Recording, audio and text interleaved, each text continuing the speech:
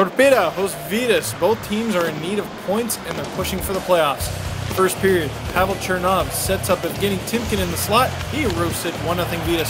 Timkin scores his 10th of the year. He was once perceived as a tough guy, but he's got a good set of hands here. Scored the goal of the season last year. A few minutes into the second down, Nikita Dvorachensky has the puck, goes for a long pass, deflection, rebound, and Chernov puts the biscuit in the jar. 2-0 Vityaz. Chernov scores his 7th of the season and picks up his 2nd point of the night. Still in the second, Alex Vasilyev has the puck in the neutral zone, decides to blast it, and ooh, that's YouTube worthy. Sorry, kid. Sergei Denisov is the goalie for Vityaz. He is a 22-year-old kid who had a terrific game actually. He stopped 44 out of 45 shots. It's a bugger the only goal he let in was this one. Last minute of the game, Torpedo pulls their goalie Alex Korolyuk with a chance to score an empty netter. Defenseman makes a desperation save, but knocks the net off. Korolyuk and Andrei Markov argue it should be an automatic goal, but the ref points to center ice, penalty shot.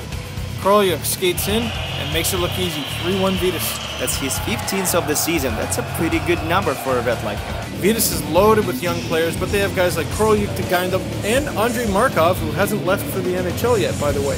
3-1 final.